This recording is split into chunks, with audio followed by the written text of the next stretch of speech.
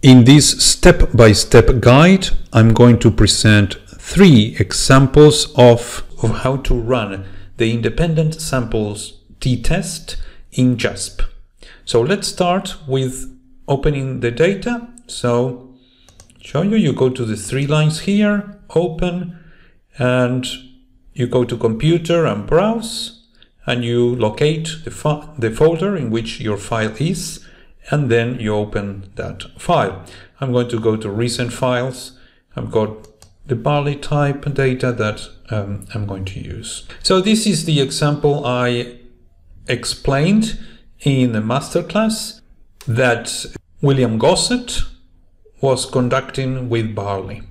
So here we've got 8 plants of barley, and then the quality, some measure of quality as the dependent variable. So this is barley type is the independent variable, quality is the dependent variable. We've got 8 measurements for type A, barley type A, and 8 measurements of barley type B. So these are 2 different groups. So the measurements are independent. So all these 8 measurements are in 8 plants, and these 8 measurements are different 8 plants. So it is an independent sample. So these samples are not associated. Then the second important thing is this an experiment? Well, we didn't mention whether the plants were randomly, the seeds were randomly allocated to pots. So if that didn't happen, then it wasn't an experiment. If it happens, then it's an experiment. Random allocation of participants or units of analysis to the group, to the treatment that will receive, that makes an experiment. And the other thing is, in a typical experiment, we've got a control group and an experimental group, but that's not a requirement of an experiment. So in this case, we don't have control and experimental. We've got 2 different types. But it could be an experiment without control group and experimental group. What makes an experiment is the random allocation of participants or units of analysis to groups or treatments or conditions. Okay, so we do first descriptives. We can do descriptives when in the t-test menu as well, but we've got more options in this descriptives menu.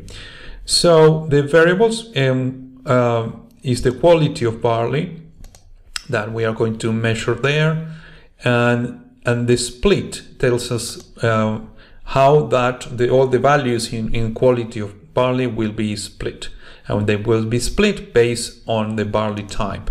So now we've got, so actually I'm going to show you again. So here we've got the quality. We've got valid cases 16, missing 0, the mean of that variable, the standard deviation, minimum value, maximum value. If you go to statistics here, we can add more, like for example, we want the variance. And the range, which is the difference between the maximum value and the minimum value. Okay, so we can have the median as well, and the sum. Okay, so but then when we split by barley, then we are going to have all the same statistics but split by group. So we've got statistics for the group A and statistics for group B. So instead of having 16, now we've got 8 and 8 because they were split. And we've got the mean for group A is 26.87, the mean for B 13.62, and standard deviation 3.5 and 3.9. Okay, so these are the statistics. Descriptive statistics. Now we can use plots. In plots, we can use the box plots to have the descriptives over there. I like to have the jitter element that shows each observation, and so I remove box plot so you can see all the observations in each group. And if I use one of these two elements, I prefer the violin element. But sometimes nothing, it's better. Okay, let's go to the actual t-test. So we go to t-test here, classical, and then we choose independent samples t-test. So we do the same as before. The variable quality is the dependent variable, goes here, and the independent variable goes as grouping variable. Now what we have here is a test. We have three options, and we talked about the student t-test, so that's the one we are going to use. So we've got here the value for the t-test is 7.069, degrees of freedom of the distribution is 14, and the p-value, it's a very small value. So we've got e -6. So that means that this full stop has to move 6 places to the left. So we've got a number 0.50 and 556. So a very low p-value. That means that we reject the null hypothesis. So other things that we can look at here, well, here the alternative hypothesis is that the group 1 is different than the group 2. We didn't have any theory or justification to say that one would be higher than the other. So when you don't have that, then it has to be a non-directional alternative hypothesis. For location parameter, we can add confidence interval. So basically it gives us the mean difference, which is the difference between the two groups. The standard error of the difference, so that's the sampling distribution of the mean difference, and that would be the standard error, the standard deviation of that sampling distribution, which we call standard error, and here is standard error of the mean difference. And then a 95% confidence interval that is calculated using the standard error, and this is so the interval is centered in 13.25, the lower bound is 9.23, and the upper bound 17.27. And effect size, I haven't explained this before, but it's a measure of the mean difference, but divided by some standard deviation, so it makes this value measureless, so we can compare these to other studies. So 3.53, it means that the difference between these two groups is 3.5 standard deviations. We can have some descriptives that we had before, the mean, standard deviation, and standard error, and we can have a descriptive plot, which in this case would be the dots show the means of the two groups, and the bars indicate the 95% confidence interval for each of the means. Let's go to the second example.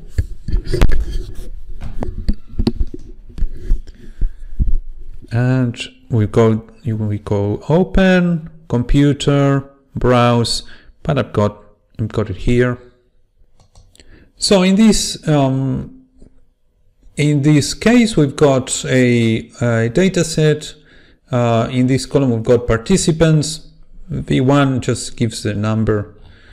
So it's a repetition. So we've got 60 participants, and they are divided into two groups.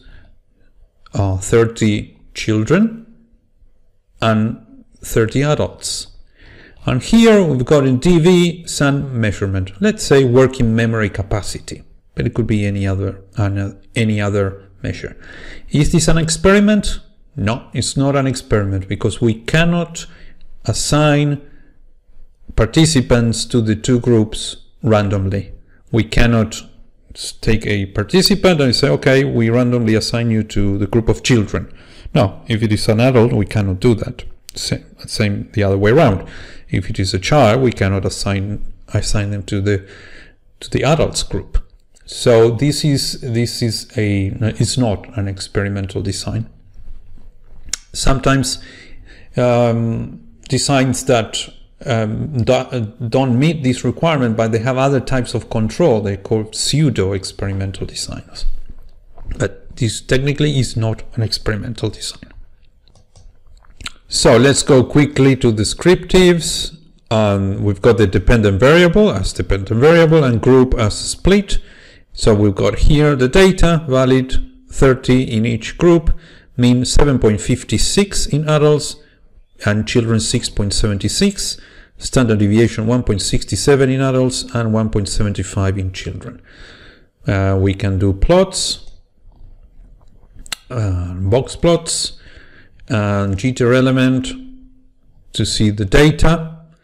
Let's do the violin element. Well, quite close. Visually we cannot say whether they're going to be different or not. So that's when it's very useful to do the analysis. Okay, so let's go to the t-test, independent samples t-test. We put variables dv over there, group in the grouping variable, and then again the alternative hypothesis, let's leave it as non-directional, because we don't know whether, we don't have a theory to say that adults will have a higher or lower working memory capacity than children. So we leave it there, and the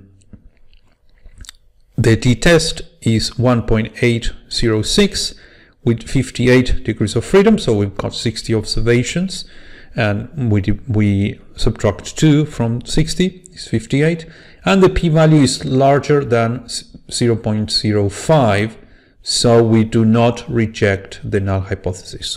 So we retain it, we maintain it. We cannot say that we prove the null hypothesis. That's not allowed in this null hypothesis significance testing approach.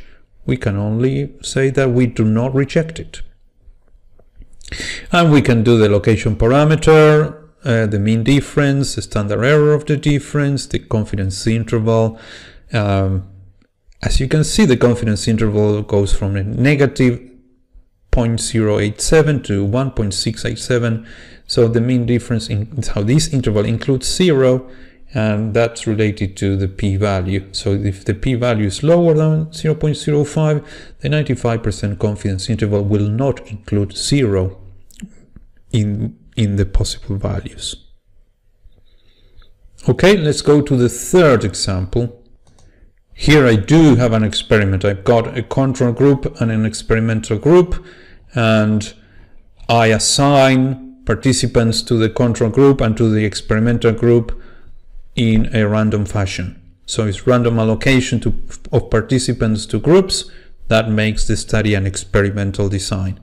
So I've got 40 participants in the control group and 40 participants in the experimental group, and have some measurement of, let's say I ask them to perform a task which a maximum performance of 200, and these are the values. So possible values 0 to 200, and here are the results.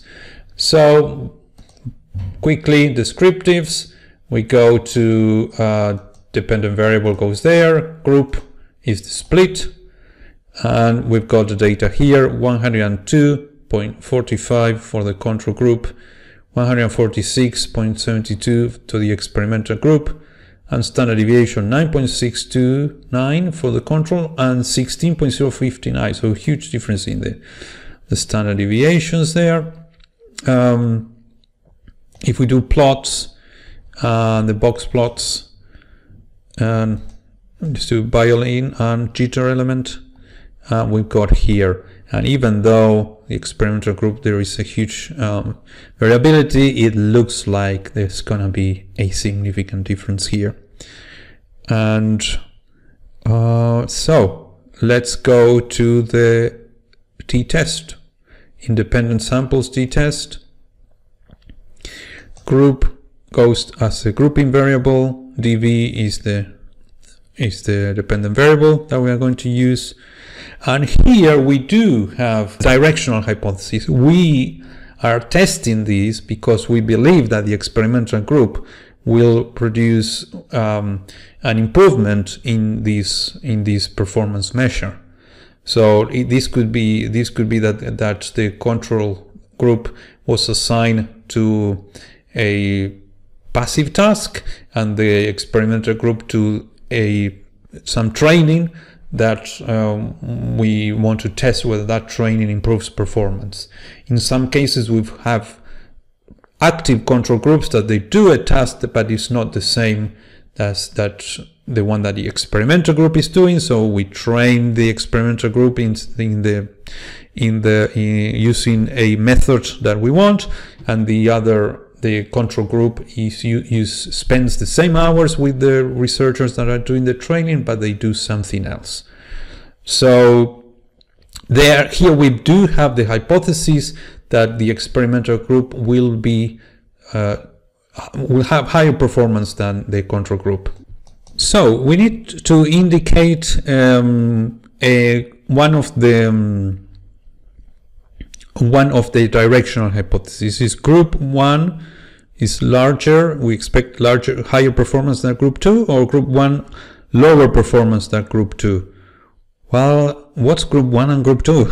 Well, you need to look at the data. So let's go and see the data.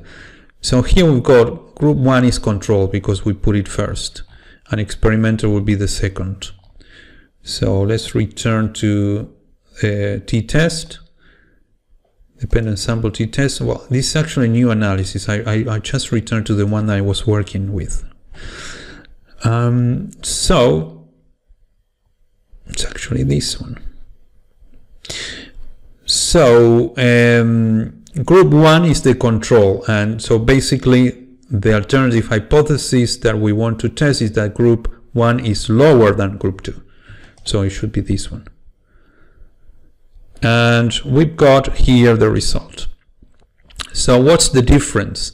What changes is the p-value, because the p-value, if we have a directional hypothesis, we are going to look at one tail only of the sampling distribution, of the t distribution.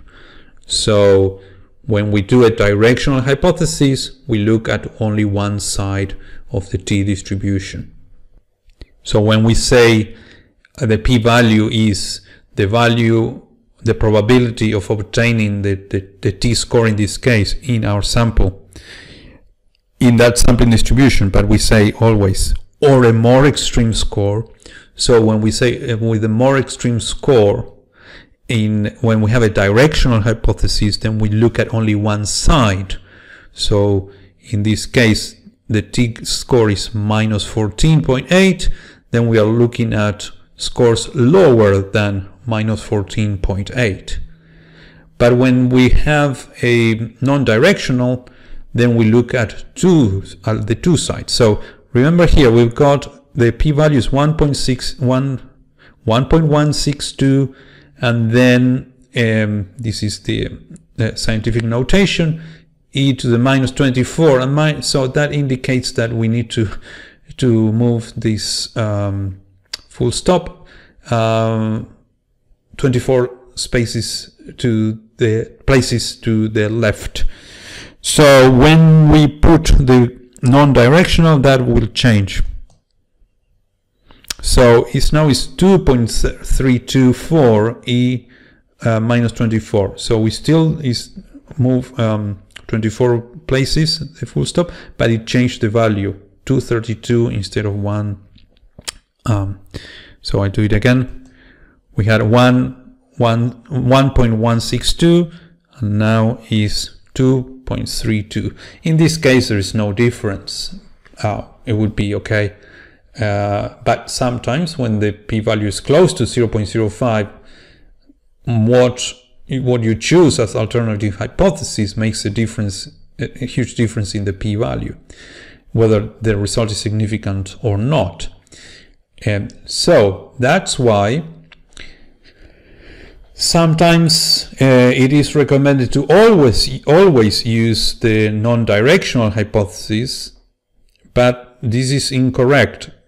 What is correct is to, if you have a directional hypothesis, you use the one-tail t-test, but you need to be honest and you need to use that hypothesis should be there and justified before running the experiment, not after you see the data. So that's the important message.